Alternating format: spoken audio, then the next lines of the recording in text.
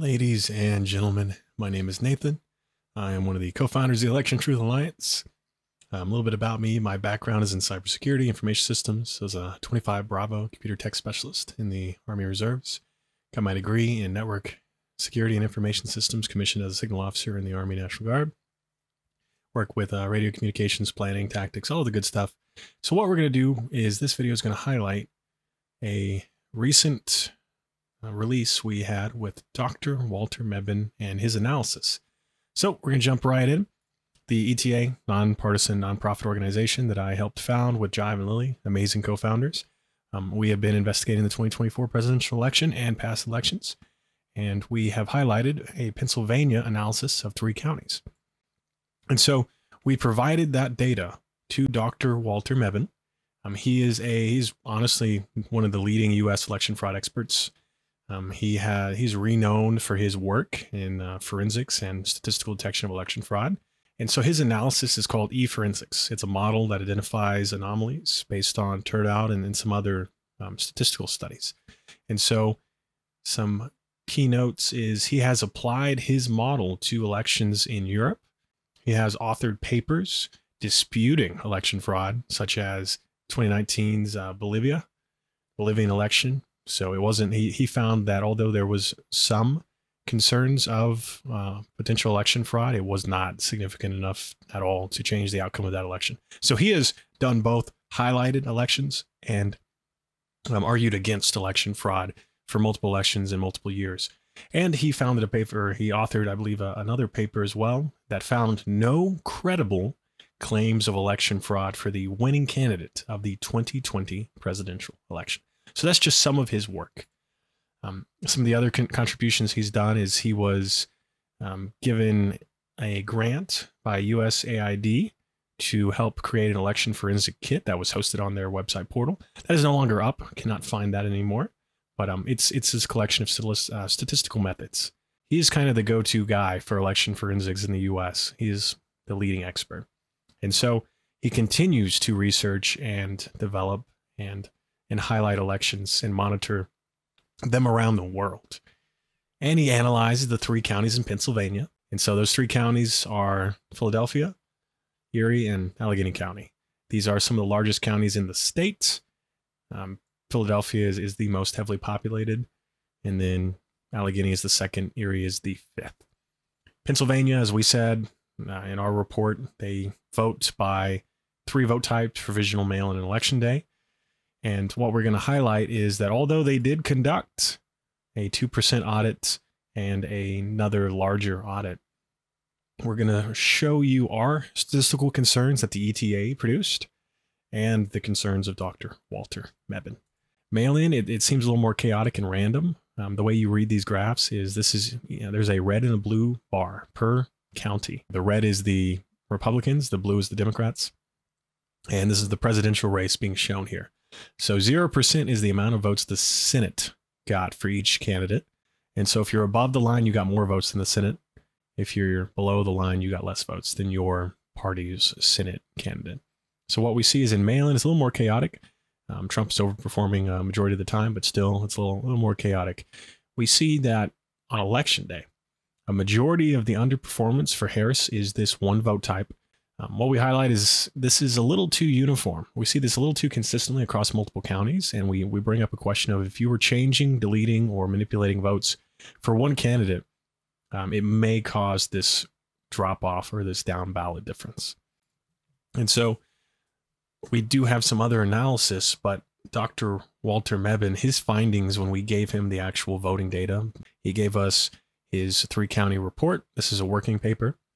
And some of the takeaways is he found with his eforensics model approximately up to 28,000 or so distorted votes. I mean, these are anomalies. And so this is 24% of the statewide margin of victory for Trump in this case. And 2 other takeaways is Philadelphia, largest county, had some of the most significant anomalies, and the highest concentration was election day, as we just showed you for our analysis. So we do have this paper hosted. It's electiontruthaliance.org, Mebane PA working paper. You can just go to our website, go to analysis, and you'll find this. This is one snippet where he's showing that model of all the precincts across those 3 counties and just kind of doing an analysis. I'll be honest, his analysis is very dense. His paper is very dense. We summarized it right there for you. He has other works and other papers. If you want to understand what he's actually doing, he has a foundational paper that explains kind of how his analysis works and the foundation. But really what he's looking at is he's looking at any correlation for turnout across multiple precincts. Very similar to what we're doing. His is just far more advanced and does multiple different analysis. So as mentioned, the ETA, we published our Pennsylvania analysis looking at those 3 counties that we gave to Dr. Walter Mebane. And in this case, we're just going to highlight our findings yet again. We don't quantify our findings the same way he does. We do have ways of doing it. We quantified somewhere around 30,000 up to or less than 30,000 potentially irregular or anomalous votes. But in my opinion, I feel like that might be a low estimate. It's very difficult to tell. And we'll improve our ability to estimate going forward. But so we have a heat map analysis to show you, just to show you those concerns more visually. And so this is the 3 counties in Pennsylvania we'll highlight. But this is based off the work of Peter Klimek et al. So they published the paper, Statistical Detection of Systematic Election Irregularities. And so he is an Austrian physicist. He's known for his election forensics. He's applied his work to all kinds of European elections from Russia, Switzerland, Uganda. And it's doing the same thing that we've been wanting to do, which is, looking for anomalies that may be caused by ballot stuffing or vote manipulation. His model utilizes heat maps, and his model says a free and fair election with no concerning manipulation is going to look like a circle. And so he shows that modeled here on the right. Then he shows that if there is manipulation, it may look like something of Russia's 2011, 2012 comet trails. And I'll kind of briefly explain what would cause these shapes. So we did apply this to U.S. elections, the 24. We're looking at Ohio. They're nonpartisan state board District 5. And we see that more circular, normal modeled fair election here. And so what this is really showing, it's showing that is there any changing happening as turnout increased across precincts? To put this in a better verbiage, what we're looking at is a snapshot. So we're looking at all the precincts after all the votes are counted. And we're saying from precincts with low turnout to precincts with high turnout, which is that x-axis, are we seeing any significant correlation with the amount of votes the candidate is getting? And in this case, this is just Trump, this is a winning candidate, not the Trump votes. It's nonpartisan, so this is vinegar. We're going to highlight Trump's votes in the next portions. But we don't see a correlation where precincts with higher turnout versus precincts with lower turnout, Trump is winning or less or more.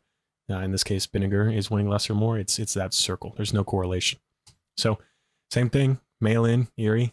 This is that 5th largest, I believe. And we see that more circular, normal, expected pattern.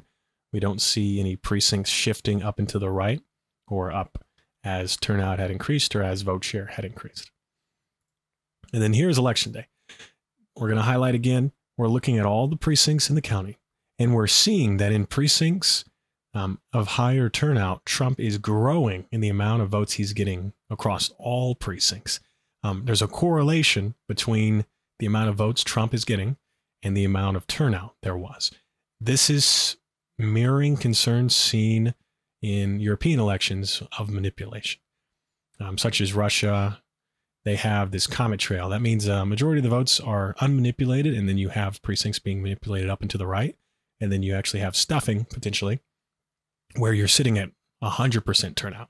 In our case, we don't ever really see 100% turnout, but we do see that there could be, this anomaly suggests that they're potentially digitally stuffing ballots, adding in synthetic or voting for people who didn't actually vote, and they're doing it uniformly across precincts, and it's voting predominantly for Trump. That would cause this effect. We're going to be publishing some more of this, but ultimately it comes down to, why is this a big deal? Well, leading U.S. election fraud expert, this demands that we investigate. This demands that we try and get our hands on the paper ballots, do an actual audit, because if there is election fraud occurring in our elections, not only for the 24 election, we have concerns with the midterms and upcoming elections. So we need to make sure that our machines aren't potentially manipulating votes, which is our concern. We're seeing a tabulation issue. So we need to audit, For those of you who want to support us, go to our website, electiontruthealliance.org. You can donate to help us fight this fight. We've been working with some of the counties, but we're looking at litigation if the counties aren't willing to step up. We have lawyers to retain and help us go about the process here. I need you to call. We have a audit advocacy toolkit on our website. It's under resources. I want you to call the Secretary of the Commonwealth of Pennsylvania. I want you to call their governors. I want you to reach out to your county officials in Philadelphia, in Pennsylvania as a whole, but any of those 3 counties really. And all we want is we want audits. We want to validate and we want to verify. I would be happy to be wrong. I'd be happy to get our hands on the paper ballots and audit any of these precincts 100%. People ask us, why did the audits that were conducted not catch this? There's a few things. Is one, our audits would be insufficient to catch digital manipulation, because if you're manipulating the votes by adding in digital votes, they don't exist physically. So an audit wouldn't catch that unless you audit 100% of something and find excess. You're not going to do that with a 2% because you're just going to check 2% of the votes. They're going to likely match. There's a few other things we see undersampling in like the larger areas. And we are seeing in places of higher turnout this correlation benefiting the Republican candidates. So a lot of the audits focus the smaller areas. So thank you so much for your time. We're going to be publishing some new stuff here soon. We're working on North Carolina. We're working on some of the other swing states, such as Wisconsin. And then we will continue to highlight Iowa. If you've not seen our Iowa analysis, we have a video out for that. And we will continue to push for accountability for audits. And we will go from there. So thank you guys so much. More to come.